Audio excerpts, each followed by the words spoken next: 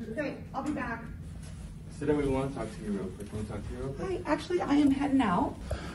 We knocked on doors. We need solutions. The Build Back Better plan has the solutions that we need. We knocked on doors for you to get you elected, and just how we got you elected, we can get you out of office if you don't support what you promised us. We need 7 million citizenship. Is that me? We need the Build Back Better plan right now.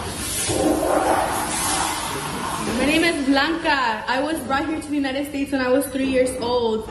And in 2010, my grandparents both got deported because of SB 1070. And I'm here because I definitely believe that we need a pathway to citizenship. My grandfather passed away 2 weeks ago, and I was not able to go to Mexico and visit him because there is no pathway to citizenship. And if we have the opportunity to pass it right now, then we need to do it because there's millions of undocumented people just like me who share the same story or even worse things that happen to them because of SB 1070 and because of anti-immigrant legislation. And this is the opportunity to pass it right now, and we need to hold you accountable to what you told us, what you promised us that you were going to pass when we knocked on doors for you. It's not right.